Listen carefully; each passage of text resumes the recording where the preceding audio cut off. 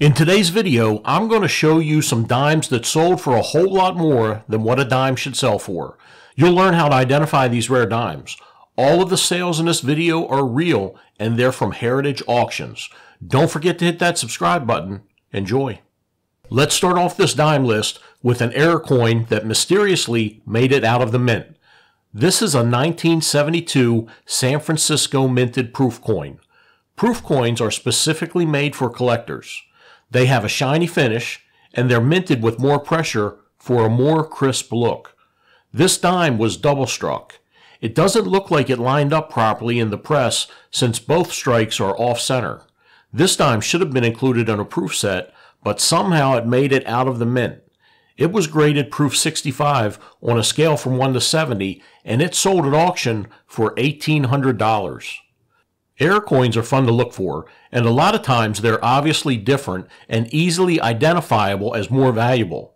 This isn't the case with real collectible coins like this one right here. This dime may not look like much. It's a 1999 Denver minted Roosevelt dime. It was graded Mint State 69 FB. FB, or full bands, is a designation referring to the two sets of bands around the torch on the reverse of this dime. This picture is too blurry to see the bands. Here's a better one. To qualify for this designation, the coin must grade at least MS60, show full separation between the upper and lower horizontal bands on the torch, and show no significant cuts or marks across the horizontal bands. The image on the left does not qualify for full bands, but the image on the right does qualify for the FB designation. This dime sold at auction for $1,800. Here's another collectible dime from 1980. This one was minted in Denver. As far as grades go, this one is mid-range for Mint State.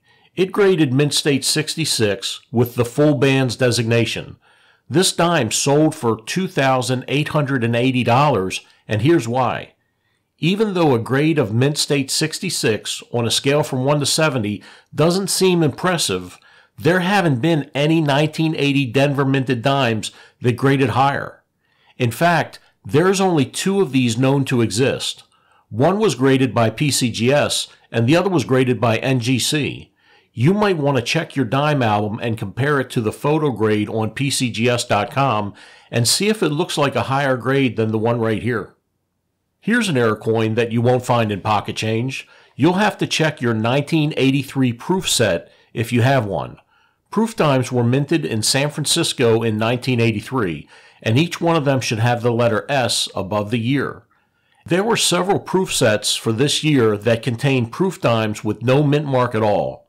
Don't be fooled by circulation strike no mint mark dimes. A coin without a mint mark usually means it was minted in Philadelphia. This 1983 no mint mark proof dime graded proof 70. The highest grade possible, and it sold at auction for $8,225. Here's a rough-looking 1959 Roosevelt dime. This dime is made up of 90% silver because it was minted before 1965. There's no error on this coin, and it doesn't look like it's in good shape. Or does it? Would you believe this dime graded Mint State 68? The discoloration is natural toning, and that doesn't affect the grade. It was even given the full band designation. It's a good thing this dime wasn't cleaned. It would have severely affected the value of the coin. This dime sold at auction for $8,812. Talk about toning. The orange, red, and purple on the front and back of this dime look awesome. This silver dime was minted in 1955 at the Philadelphia Mint. It graded Mint State 68 on a scale from 1 to 70 by PCGS. This Roosevelt dime sold at Heritage Auction for $9,300. In 1965, the U.S. Mint changed the metal composition of the circulated dime from 90% silver to copper and nickel clad. This is called a transition year. It's always good to weigh your transition year coins to see if it was struck on the old planchet. Dimes from 1964 and earlier should weigh 2.5 grams. Copper nickel-clad dimes minted 1965 and later should weigh about 2.27 grams. This 1965 nickel graded mint state 62. It weighed in at 2.5 grams, but the copper nickel planchet should weigh 2.27 grams. Because this dime was minted on the old silver planchet, it sold at auction for $14,400. Take a look at the reverse of this dime. Now take a look at the obverse of this dime. Someone at the mint had to be playing games to mint a dime like this. We don't even know what the date is. At least they could have identified the planchet as copper nickel clad or silver. This double reverse dime graded mint state 64, and it sold at auction for $26,400. This is a crazy looking dime error. On first glance, it looks like it's a penny, but on the back of the penny is the reverse of a dime. One of the mint employees loaded the coin press with an obverse penny die and a dime reverse die. This error is referred to a penny muled with a dime reverse. It was graded mint state 66 red. Not many dimes out there are going to have the red designation. This penny dime combo sold at auction for $114,000. Earlier in this video, we talked about the 1983 proof No-S dime.